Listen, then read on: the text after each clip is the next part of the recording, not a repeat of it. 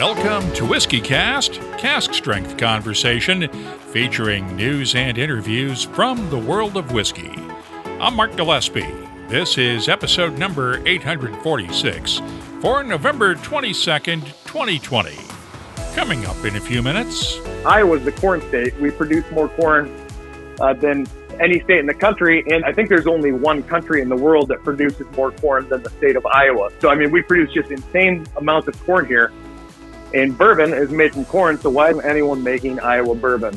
Every craft distiller dreams of not only having their whiskey selling alongside the major global whiskey brands, but outselling those brands in their home market. For Murphy Quint and his family, that dream became reality earlier this month. The Quints run Cedar Ridge Winery and Distillery in Swisher, Iowa. Iowa is a control state, and a couple of weeks ago, the state's liquor agency shocked everyone with the news that over the previous 12 months, Cedar Ridge, Iowa Straight Bourbon was the state's number one selling bourbon. Not the number one selling Iowa bourbon, but the number one selling bourbon in Iowa, period. The Quint family also has a global whiskey brand, too. They're partnering with the heavy metal band Slipknot on the whiskeys that carry the Slipknot name. I'll talk with Murphy Quint later on WhiskyCast in depth. We'll also have the What I'm Tasting This Week department, your voice behind the label, and... Could you do something with rice? And I'm like, well, yeah, we could do a whiskey with rice, but I'd rather make it a bourbon. The news is next on this episode of WhiskyCast. Hey, whiskey fans, I'm Gabriel Cardarella, brand ambassador for the world's most awarded blended Scotch whiskey, Distillers. You could probably guess I've got a lot of stories, but for me, the good ones have one thing in common. They're best told over a glass of whiskey. So hit pause, grab your bottle of Distillers, and let's get back to this episode of WhiskyCast. And now, a message from Robin Redbreast.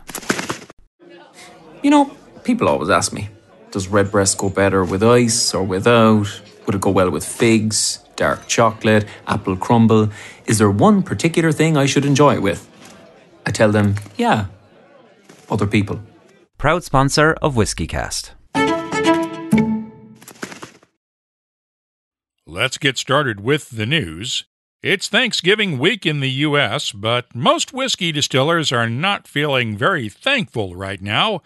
That's because many smaller distillery owners are looking at the calendar as the end of 2020 is getting closer and closer.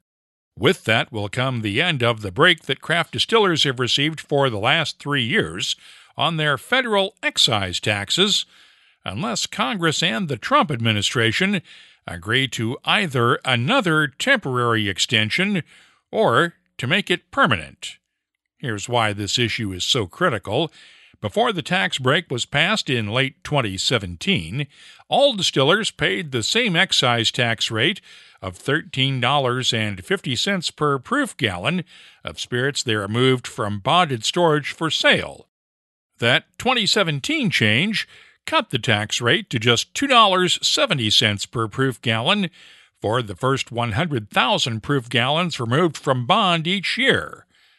Large whiskey companies blow through that threshold in just a couple of months, but most craft distillers never even get close to it during an entire year, and the savings keep cash flow available for expansion projects, along with salaries and benefits.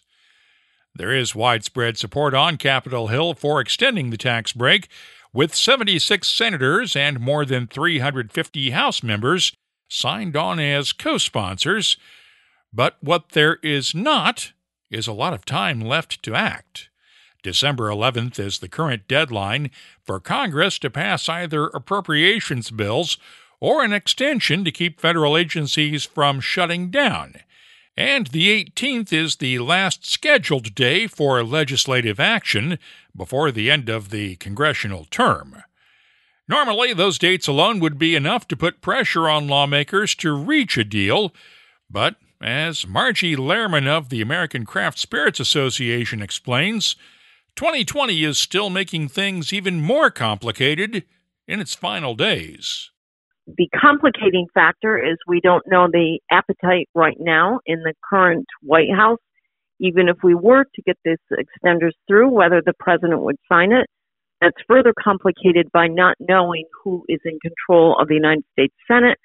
The Georgia Senate race runoff does not take place until the first week in January, which means that in terms of a complicated picture, it's about as complicated as it could be.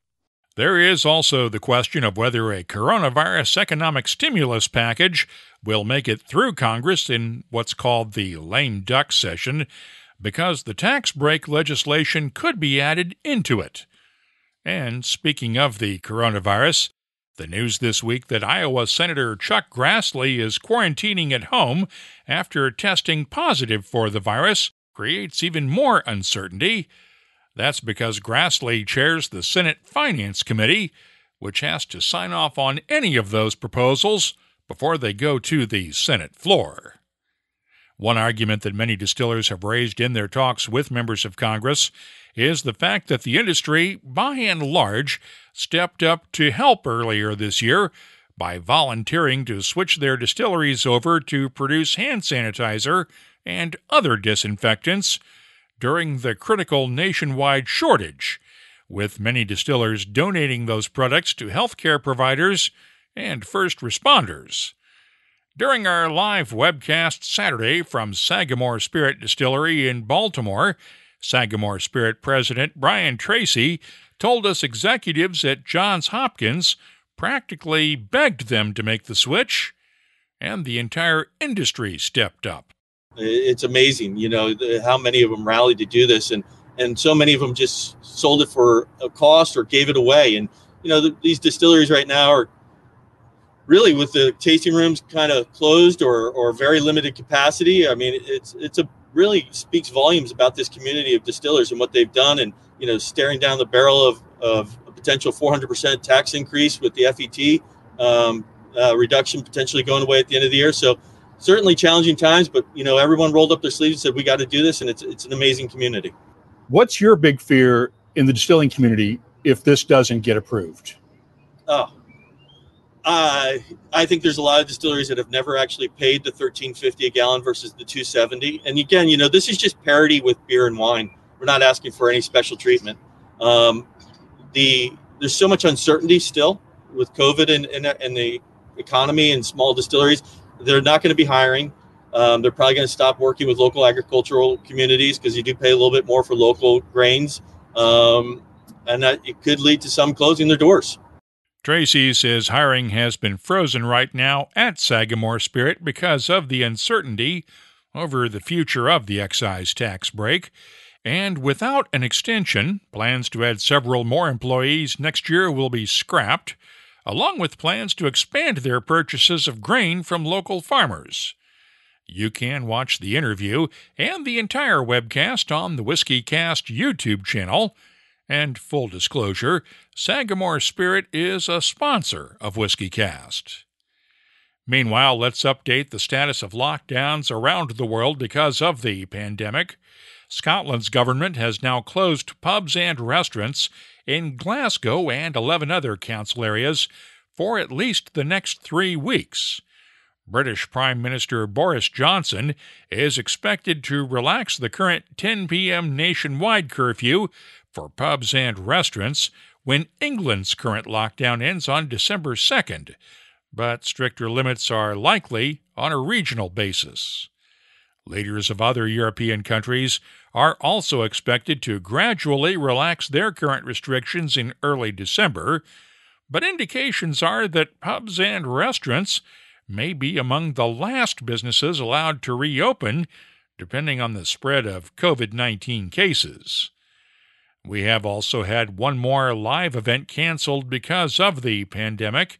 The Bacon and Bourbon Festival, scheduled for February 13th in Charleston, South Carolina, has now been canceled. Of course, the hospitality industry has been decimated worldwide because of pandemic-related lockdowns. Maker's Mark has now teamed up with 37 of its bar and retailer partners in the U.S. to create a special batch of bourbon. The community batch, emphasis on the unity there, well, it's a bit complicated to explain. Those partners all had private selection barrels using a different combination of specially treated barrel staves. The distillery took its cask-strength whiskey and finished it in all of those different barrels for 9 weeks separately before blending all of the whiskey and putting it back into those barrels for 5 more weeks. The community batch will go on sale December 1st at special virtual events around the U.S., with all of the proceeds going to the Lee Initiative's programs to support the hospitality industry. Meanwhile, George Dickel is releasing a new 15-year-old single-barrel Tennessee whiskey. What makes it unusual is that it'll be available by both the barrel and the bottle. Barrels will be available to retailers, bars, and restaurants, while the bottles are available now in 6 U.S. states, with more coming early next year at a recommended retail price of $59.99 a bottle. Just down the road in Little Rock, Arkansas, Rocktown Distillery is out with a new bourbon made with Arkansas rice. Founder and distiller Phil Brandon sources all of his grains from Arkansas farmers and came up with the idea a couple of years ago. A friend of mine at the Arkansas Rice Federation came to me and said, hey, we're promoting rice and different things to do with rice, and could you do something with rice? And I'm like, well, yeah, we could do a whiskey with rice, but I'd rather make it a bourbon and use rice as the middle grain in the mash bill, and so we worked out, and I got some rice from them, and we made it 54% corn and 36% rice and 10% malted barley, and aged it for 2 years, and then bottled it up about a week ago. I know of a couple of other whiskeys that have been done with rice. So what did the rice do as far as the flavor? It kind of has a little bit of a, almost buttery note to it, and a bit of sweetness. It's kind of similar to wheat in that it obviously there's no spice brought in with it. A little bit of honey, but overall, just really everybody just really likes it that we've tasted on it so far. So it's been really well received. You gonna make some more of it? Well, that's the challenge with whiskey, right? Is you make one batch and everybody likes it, and they're like, when can we get more? And it's like, well, in a couple of years. So, I'm hoping to. I've contacted the folks down at the farm and said, hey, everybody seems to really like this stuff. Let's get some more rice up here and make some more. So, working on it, but it's probably going to be a couple of years, right? That means when it's gone, it's gone. And it's only available at the distillery in Little Rock. The price tag, $50 a bottle. By the way, Rocktown is also celebrating its 10th anniversary this year, and its annual anniversary release is a blend of its 5-year-old bourbon and 5-year-old rye whiskeys distilled back in 2014, then rebarreled together for another 6 months. It's also available only at the distillery while supplies last. Elsewhere, Crown Royal has released the latest edition in its Noble Collection range. The Noble Collection Rye, aged 16 years, highlights the rye whiskey made at Crown Royal's distillery in Gimli, Manitoba. It'll be available for around $70 a bottle. On the auction front, Bonham's held its latest whiskey auction this weekend in Hong Kong. The highlight was a complete 54-bottle set of Ichiro Akuto's Card Series whiskeys from the old Hanyu distillery in Japan. The set had been on display at the Club King Whiskey Bar in Hong Kong for the last 5 years and sold for $1,520,000. Four Roses has announced plans to expand the Visitors Center at its distillery in Lawrenceburg, Kentucky. It's being designed by the same Louisville-based architecture firm that was responsible for designing the original distillery back in 1910. The new visitor center will open by the end of next year, pandemic permitting. I wanted to update a story now that we reported on earlier this month on the bottle of Scotch whiskey that was given to British Prime Minister Boris Johnson by the Scotch Whisky Association. It made the news because the value of that bottle exceeded the UK government's legal limit of £140. An SWA spokesman told us this week in an email that it's a common practice for the association to give a bottle of Scotch whiskey to senior politicians on special occasions. In this case, it was to celebrate the birth of Johnson's son. No word on what the bottle was. The common practice is also to rotate gift selections among the SWA membership. However, the Cabinet Office determined that it was above the legal limit for gifts. The policy does allow ministers to keep gifts that exceed the legal limit, as long as the minister pays the retail price, less that £140. The Cabinet Office would not tell us whether Prime Minister Johnson took that option. On that note, it is well known that former Prime Minister Winston Churchill was an avid painter. A Sotheby's auction this week in London featured one of his still lifes. Jugs and Bottles depicts a bottle of Johnny Walker Black Label, along with another bottle, glasses, and a water jug on a silver tray.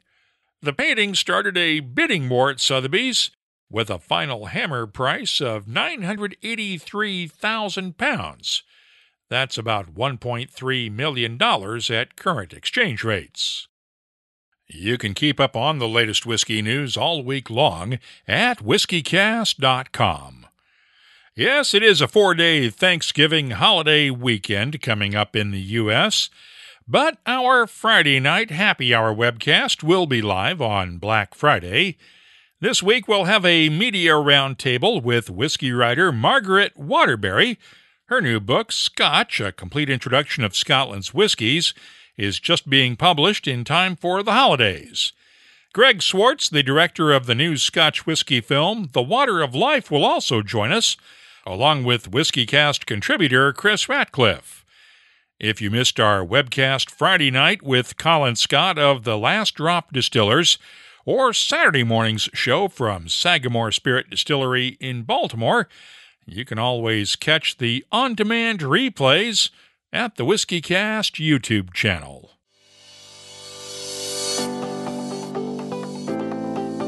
Time now for the WhiskyCast calendar of events, brought to you by Catoctin Creek Distilling. There's a free Glenfiddich Masterclass online with Mark Thompson this Thursday, presented by Waitrose and Partners, while Druitt's will have a live online auction of rare whiskeys and wines that same day.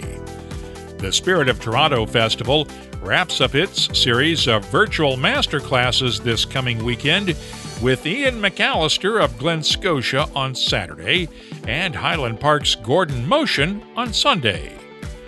Buffalo Trace Distillery's annual Lighting of the Trace holiday celebration begins on December 3rd with lighting displays each night through New Year's Day. The Taipei Whiskey Club has a meetup and tasting December 9th, and Bonhams has its final whiskey auction of the year on the 9th at its gallery in Edinburgh, Scotland, while McTeers wraps up the auction year on the 16th in Glasgow.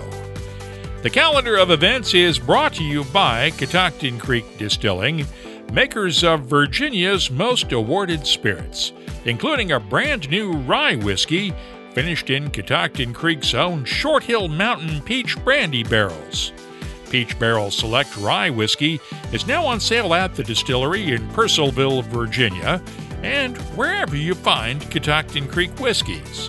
Visit the Where to Buy page at catoctincreekdistilling.com for details, and please drink responsibly.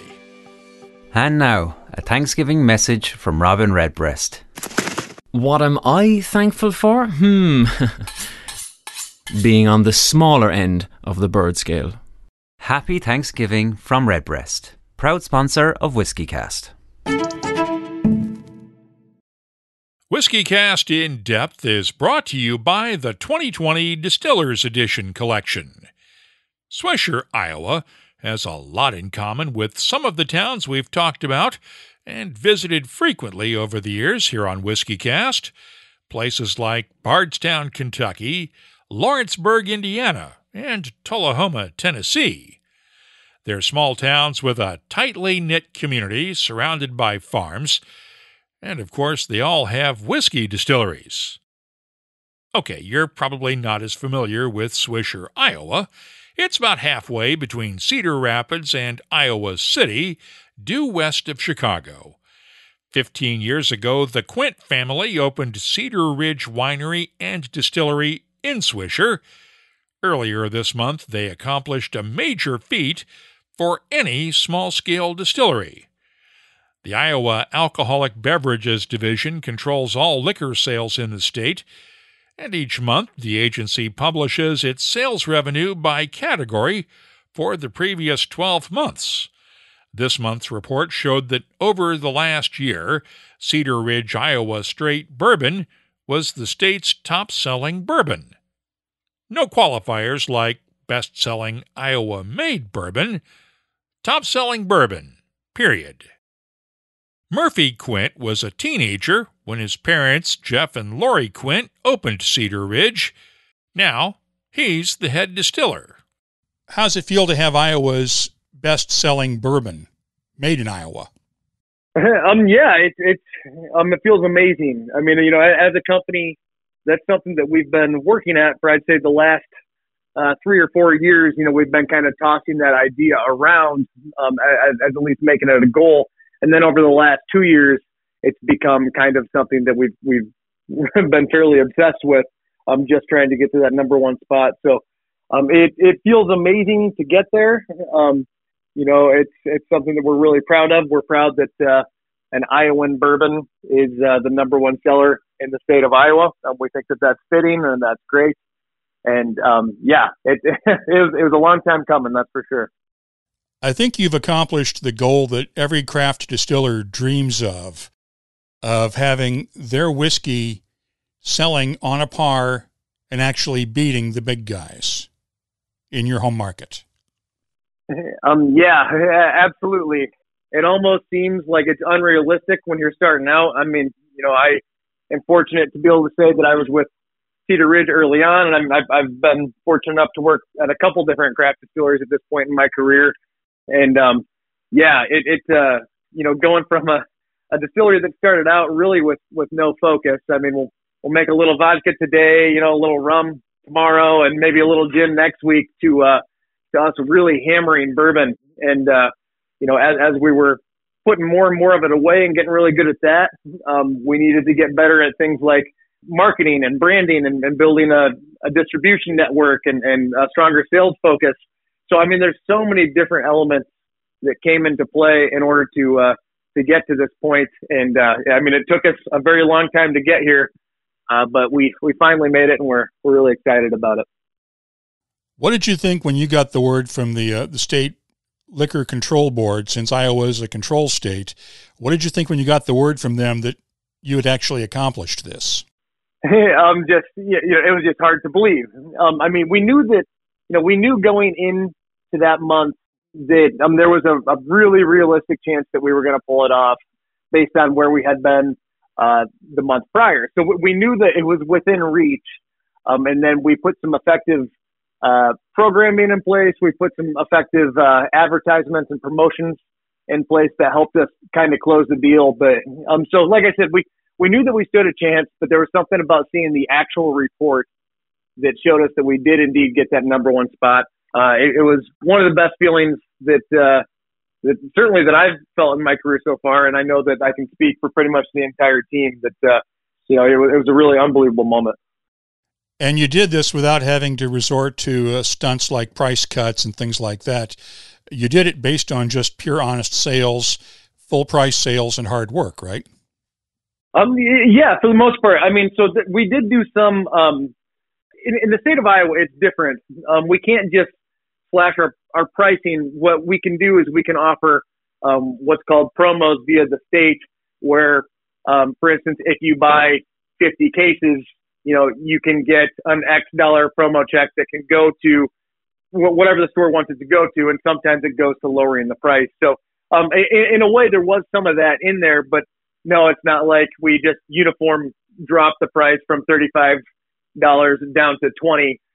It would have been done through more marketing and promotional efforts. So no, there was really no actual price cut, just some promotions that helped us get there.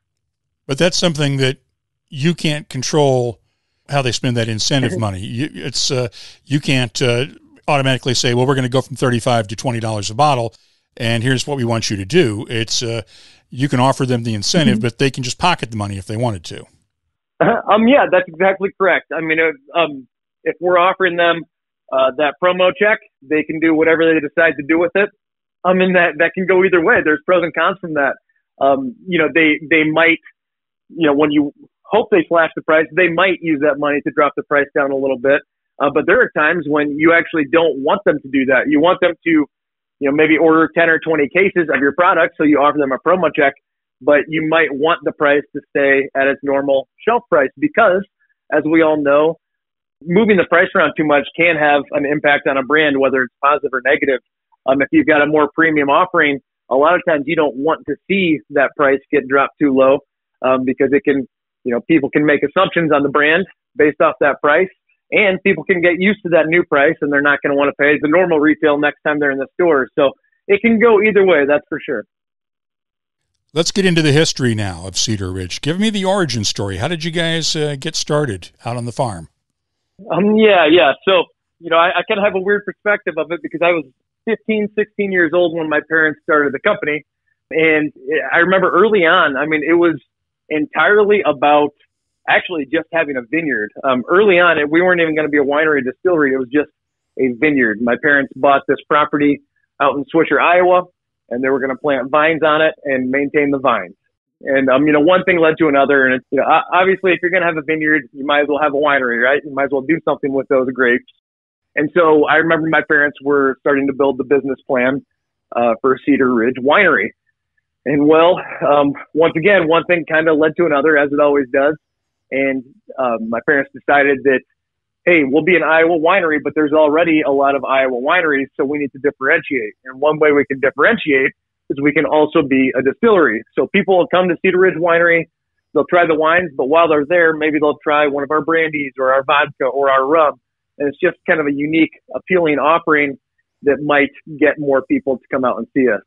So that's really how it all started. We were very wine focused early on, but then as people started coming through our doors and seeing what we had to offer, we slowly started to take more of a spirits focus. We are the first licensed distillery in the state of Iowa since Prohibition, so the timing was definitely on our side there. And as people, responded in a positive manner to our spirits, we started to put more and more of them away. And over time, there was a light bulb moment somewhere. This one came from Jeff, my dad, that, hey, Iowa's the corn state. We produce more corn than any state in the country. And I think there's only one country in the world that produces more corn than the state of Iowa. So, I mean, we produce just insane amounts of corn here. And bourbon is made from corn, so why isn't anyone making Iowa bourbon? So that, like I said, was a light bulb moment that really got us interested in that field. And we started putting a lot of that away. And obviously, Iowans responded very well to that. They came out and they supported the Iowa bourbon early on.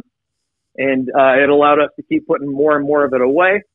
And, you fast forward to now, and now today we're the number one selling bourbon in the state of Iowa. So long story short, I mean, we started out as a wine focus.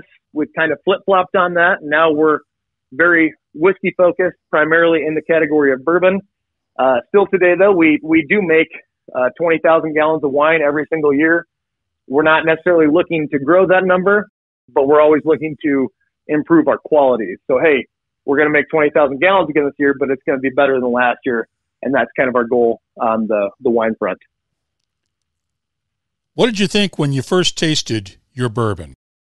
Well, it's weird because I'm going to have a different perspective on that because I was quite young. We'll say in this scenario, I was 21 years old when I tried it, and I mean, I wasn't very experienced with it, so I didn't really know what to expect. So I probably won't have a great answer there. But it was kind of after college when I moved out to Colorado. I worked at Stranahan's Colorado Whiskey for a few years. And when I was there, I really, really developed an appreciation for just the category of whiskey in general. So that's really where I fell in love with this. And eventually, obviously, ended up back at Cedar Ridge. And I did go back and I did try all of our bourbons from earlier lots and kind of I saw how it progressed over time. And I still think that the early batches were great. I think we've improved a lot since then. But I think that the flavor profile was still pretty darn good, and I am pretty proud of those earlier batches. So I'm assuming if you were at Stranahan's, you worked with Jess Graber and Rob Dietrich at the time. Yeah, so absolutely.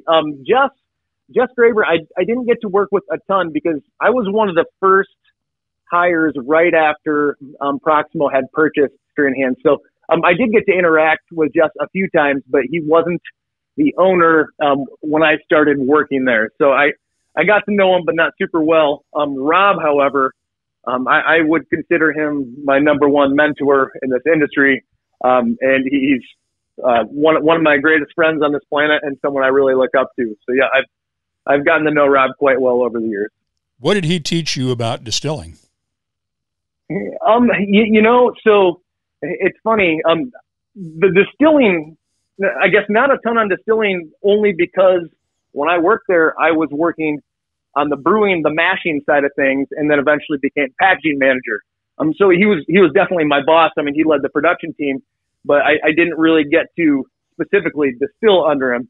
But I mean, he taught me a lot of things along the way, mainly by example, and a lot of those things were management related. I mean, he really knew how to run a distillery, make sure that it was efficient, but also, and maybe even most importantly, he was good at making sure that everyone was staying positive and still having fun with it. In these distilling environments, especially places like Stranahan's as well as Cedar Ridge now, places who have become quite efficient and are cranking out a lot of whiskey, it's actually easy to forget that you have a really, really cool job because you get caught up in having to produce more and meeting your quotas. And it can be kind of stressful. And like I said, you can forget how amazing your situation is. And he was always really good at kind of slowing people down, reminding them how much fun this was. And he was just really good at creating team chemistry in a positive work environment. So he definitely taught me other things along the way. He's a phenomenal whiskey blender. And I'd say I learned quite a bit from him on that side of things as well. But yeah, I suppose I learned a little bit from Rob in every category. So what finally dragged you back to Iowa? So it was about 2014. I had just gotten engaged to my wife now, and we were ready to start a family. So we figured we wanted to be closer to our families in order to do that. My family obviously lives in Iowa, and hers in Chicago. So we decided it was probably ready to head back home, and that's when I got reintroduced at Cedar Ridge. Obviously, we still miss Colorado every single day. It's one of the most beautiful states on this, in the country. But yep, it was time to come back to Iowa and start a family. So that's exactly what we did. Let's talk about the whiskey now. While you're the number one bourbon in Iowa, Cedar Ridge is available in other states. Where is it available?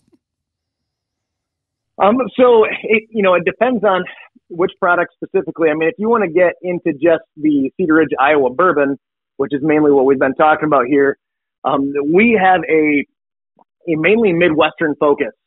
So at one point in time, like any other distillery, really, we had stretched ourselves too thin. We were trying to be available pretty much everywhere, and we realized that we couldn't keep up with that. We couldn't build brand awareness and be active in all those states. So we kind of pulled back to the Midwest. And what I mean by that is basically Iowa, and the surrounding states. So you've got, Minnesota, Wisconsin, Illinois, Missouri, Kansas, Nebraska, and the Dakotas, for the most part, are where we're moving most of our Iowa bourbon.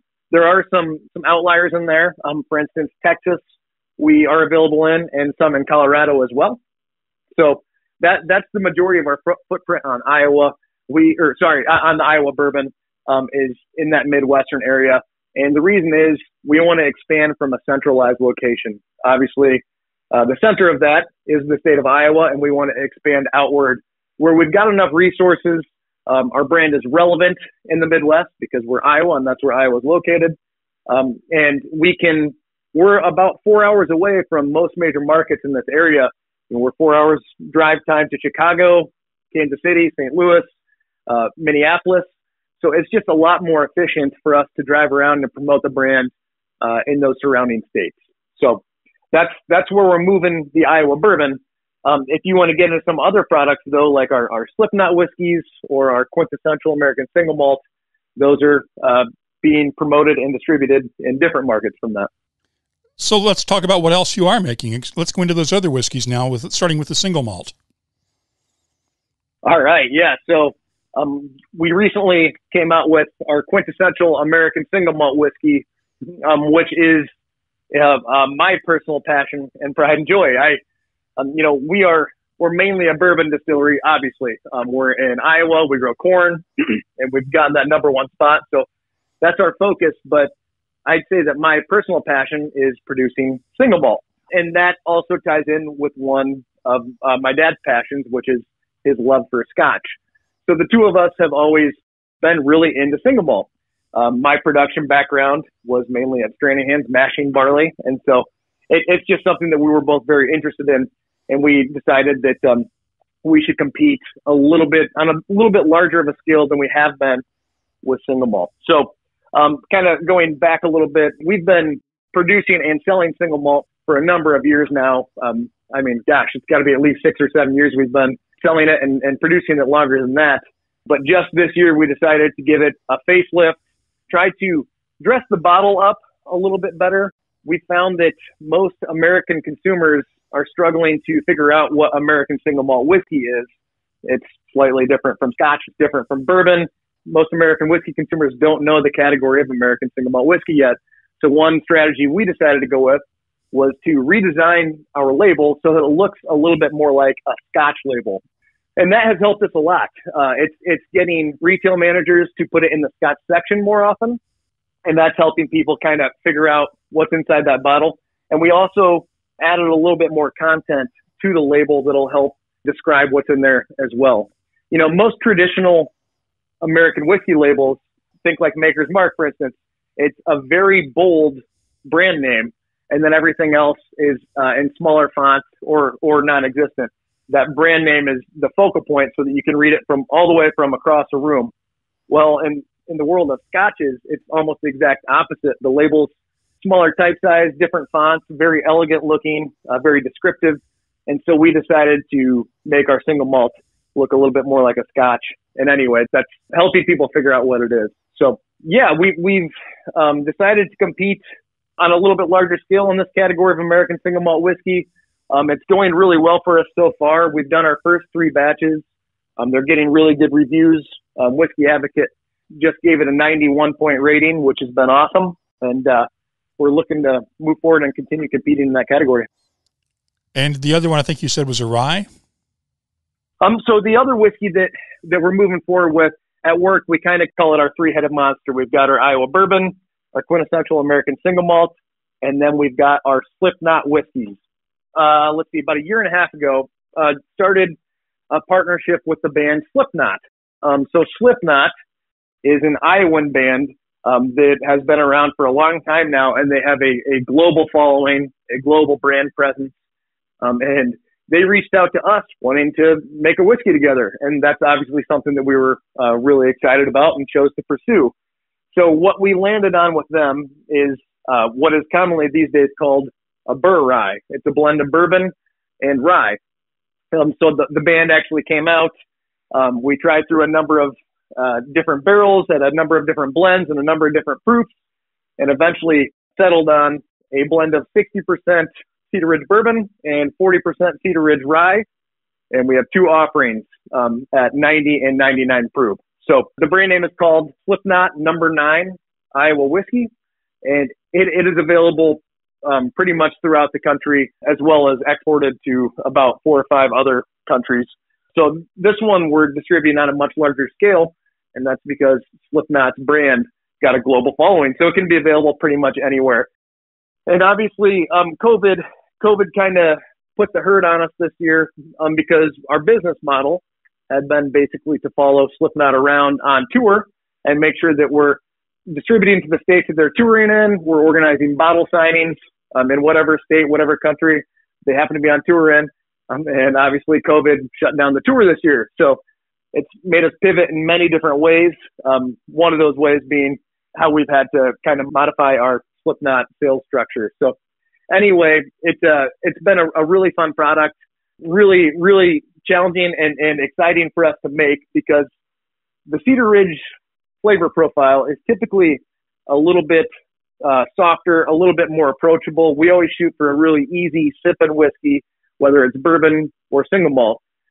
Well, Slipknot is a heavy metal band. If you're going to make a whiskey that represents a really bold band like them, it can't be a really approachable, inviting whiskey. It has to be a little bit bolder. So it was fun for us to kind of accept that challenge. And one way we accomplished that is by blending a little bit of that rye with our bourbon. That rye just adds some spice elements. It kind of wakes that bourbon up a little bit, so that, I wouldn't say it's an aggressive whiskey, but it's just much bolder than our typical offerings. So I'd say that the Slipknot brands, as far as like approachability, or just easy sipping whiskey, they're almost polar opposites from the standard Cedar Ridge Bourbon or quintessential American single malt. I think it's a little ironic that both you and your mentor, Rob Dietrich, are working with bands now, because he's working with Metallica on Blackened, you're working with Slipknot, and your whiskeys are going up against each other just like the bands do. Yeah, and I think about that all the time. It's absolutely wild that happened, and it's also bizarre that both of those things, him leaving Strahan to go to work for Metallica and Cedar Ridge taking on Slipknot, I mean, those happened within like 1 or 2 months of each other. And I haven't spoken with him, so I can't, I don't want to start revealing stories or anything, but it was just really, really funny how all that happened, and how we kind of revealed to each other that we were taking on those partnerships at about the exact same time. So there's some funny stories there, and maybe one day he and I will get together and release some of those stories. I want to tell those stories when you guys do it. I want you to share them with us, okay? You got it. Maybe we should get some sort of a joint interview. That'd be a fun time. And a head-to-head tasting of the Battle of the Band whiskeys. Absolutely. Why not? You'll find a link for the Cedar Ridge website in our show notes for this episode at whiskycast.com. That's WhiskyCast in Depth, brought to you by the 2020 Distillers Edition collection lineup of single malts from Diageo's Classic Malts. Look for this year's editions of Oban, Talisker, Lagavulin, Cragganmore, Dalwhinnie, and Glenkinchie at a whiskey shop near you. And get the details at malts.com. The What I'm Tasting This Week department is brought to you by Sagamore Spirit. Yes, the holiday season is here, and that means it's time for the Whiskey Exchange's annual release of A Fine Christmas Dram. This year's release is a 19-year-old blended malt, matured in ex-sherry casks and bottled at 44.5% ABV. The nose is complex and well-balanced, with raisins, orange peel, soft spices, dried fruits, and a hint of cocoa powder. The taste is spicy and fruity, with dates, figs, and raisins, balanced out by clove and cinnamon, with touches of brown sugar and dark chocolate that come out as the spices fade. The long finish has gently fading spices with touches of dates, raisins, apple cobbler, and cocoa. It's a fine Christmas dram indeed, and I'm scoring it a 93. Now, the term vatted malt is no longer used in Scotland, but then again, there really hasn't been an example of an American vatted malt until now. Lost Lantern brought together distillers from 6 American single malt distilleries to create edition number 1 of its American vatted malt. The distilleries: Balcones, Copperworks, Santa Fe Spirits, 888, Westward, and Virginia Distillery Company. The end result, a 2-year-old vatted malt, bottled at 52.5% ABV. The nose has notes of chocolate-covered cherries, orange peel, barley sugar maltiness, and a touch of charred oak.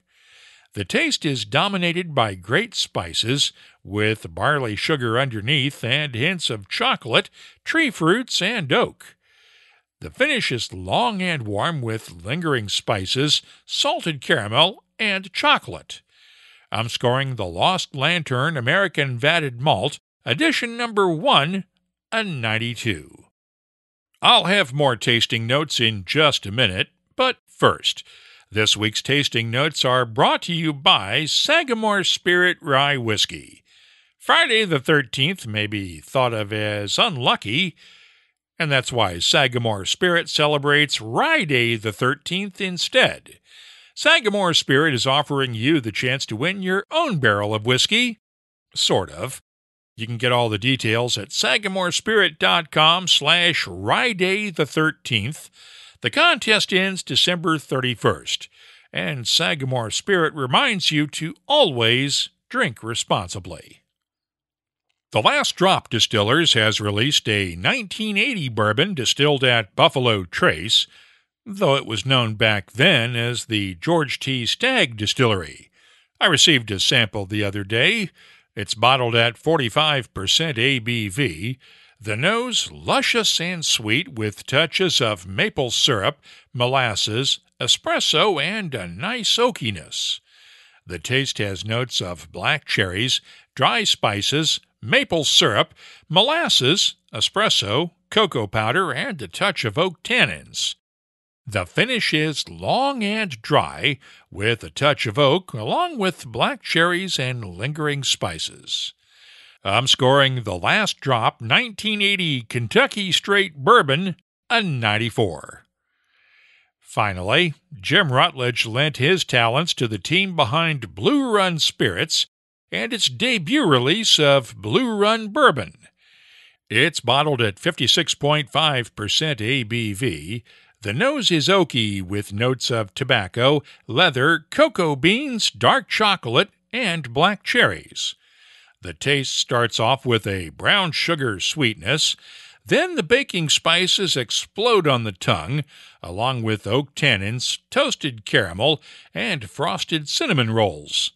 Adding water opens up touches of tree fruits while sanding off some of the rougher edges of the spices, and the finish is long and dry, with slowly fading spices and hints of baked apples and black cherries. Jim Rutledge has done it again. I'm scoring the fall 2020 release of Blue Run Bourbon a 95.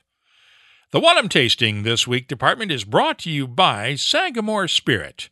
I'll be adding these tasting notes to our searchable list of more than 3,000 different whiskeys from all over the world. Check it out this week at WhiskyCast.com. Hey, what's up, everybody? It's Gabriel Cardarella again, the Doers guy. I've seen a lot in my years as brand ambassador for the world's most awarded blended scotch. Like the time I got a hold of an actual letter written by Andrew Carnegie, a letter from 1891, in it asking Doers to ship a keg of whiskey to President Benjamin Harrison at the White House. Spoiler alert, we did. And the bourbon folks were not too happy about it. Pretty cool, right? Well, here's another story for you. In 2019, our master blender, Stephanie McLeod, became the first woman to be awarded Master Blender of the Year by the International Whiskey Competition. And a year after that, she won it again. Stephanie's first creation for Dewar's 15 year, is another piece of history. Sweet, floral, with notes of honey and toffee, a perfectly balanced addition to the Dewar's lineup. It's a great introduction to Scotch for beginners, and it's more than complex enough to satisfy whiskey aficionados. So grab some Dewar's 15, call some friends, and make a few stories of your own. That's what a good bottle of whiskey is all about. Time now to open up the inbox for your voice. I figured I might run into Tom at the Tracer Bullet at the Sagamore Spirit Penny's Proof launch during our webcast Saturday morning, since he's a known Sagamore Spirit fan. Instead, I saw this tweet from him later in the day. "So bummed I missed you. It seemed like the Sagamore Spirit crew needed us to move along, understand that, so we didn't think we could come over to say hello. We did see you, though." Well, they did have several hundred cars in line, so I understand. Another time, perhaps. Daniel Gigerich tweeted a photo of a Jack Daniels promo pack with a couple of Jack Daniels and Philadelphia Flyers glasses, along with this note. "For some reason, this made me think of just one person, Mark. Hockey and whiskey, perfect together. I like the whiskey, but not that team. New York Rangers all day. As a hockey fan, I love to see the game promoted in any way, so all's good. Be well." Thank you, Daniel, and you be well also. I can't wait for the start of hockey season again. I got a couple of tweets this week along the lines of this one from Carl Schmidt of the Morgantown Whiskey Guild in West Virginia. "So, Whistlepig Rye is bringing to market something from a, quote, lost distillery in Northern Ireland. Anyone in whiskey media know more details?" I asked the folks at Whistlepig Rye for an explanation, and got this email from CEO Jeff Kozak, and I'm quoting now. "Mark, great to hear from you. Always especially fun to chat with our friends from across the pond in Ireland. There are a lot of exciting things happening in Irish whiskey these days. If there's ever anything concrete we can share about future collaborations, launches, we'll be sure to do so with you. Enjoy the upcoming holidays." In other words, a nice way of saying no comment. If you have a question, a suggestion, or anything else you'd like to share with whiskey lovers around the world, you can always find us on Twitter, Facebook, and Instagram at WhiskyCast. The email address is comments@whiskycast.com. Let's wrap up the show now with Behind the Label, our look at the history, science, and all those other things that make whiskey unique. It's brought to you by Writer's Tears. Last week's Happy Hour webcast featured Kevin O'Gorman, Catherine Condon, and Dave McCabe from Middleton Distillery in Ireland. During the webcast, Steve Bishore from George Washington's Distillery at Mount Vernon in Virginia posted this question in the comments. What is the earliest known date for cask aging in Ireland? Well, the panelists weren't quite sure about an answer, but Kevin O'Gorman went back and did some checking with Carol Quinn, who manages the Irish Whiskey Archive at Middleton. Kevin emailed me this week, and here's what he had to say. I checked out the maturation history question with Carol, and the use of casks seems to really kick off after 1825. In that year, you have legislation enacted that introduces the concept of duty-free warehousing. This seems to have been a game-changer for maturation, as the distillers were not under immediate pressure to pay the revenue, so could afford to experiment with longer maturation. That's not to say it didn't happen before 1825, but certainly there is a lot more of it once duty-free warehousing is introduced. Thanks for the question, Steve, and thanks for getting us the answer, Kevin, and of course Carol Quinn, one of the unsung heroes of Irish whiskey. If there is something that you'd like us to look at on an upcoming episode, just use the contact form at whiskycast.com to get in touch with us. Behind the Label is brought to you by Writer's Tears. Writer's Tears Copperpot, a rare style of Irish whiskey with a creative twist. A unique triple distilled blend of single pot still and single malt premium Irish whiskies. Writer's Tears Copperpot. Do you dare to be creative? That's all for this edition of WhiskyCast. You'll find links for the stories in this episode in our show notes at whiskycast.com. That's also where you'll find the latest whiskey news, my tasting notes, the calendar of events, the whiskey photo of the week, cocktail recipes, and of course a complete archive of past episodes going all the way back to 2005. We love to hear from you. You can always get in touch with us on Twitter, Instagram, and Facebook at WhiskyCast. The email address is comments@whiskycast.com. And now, a message from Robin Redbreast. Ever wondered where Redbreast got its name? Well, let's go back to 1912 and be glad our bird-watching founder didn't spot the bar-tailed godwit that day. Proud sponsor of WhiskyCast. Redbreast. Pass it on. At Doers, we love a good story, and that's why we're always writing new chapters. Like our Illegal Smooth finished in mezcal casks, with notes of sliced green pepper and a wisp of smoke. A world's first, Illegal brings cultures together for something truly unique. As a 174-year-old brand, we could rest on our laurels. Instead, we'd much rather continue writing. Because when you keep telling the same old story, that's when people stop listening. WhiskyCast is a production of Cask Strength Media, copyright 2020, and comes to you from the charming, yet regrettably dry town of Haddonfield, New Jersey. I'm Mark Gillespie, reminding you that when you drink, please drink responsibly. Thanks for listening, and please stay safe.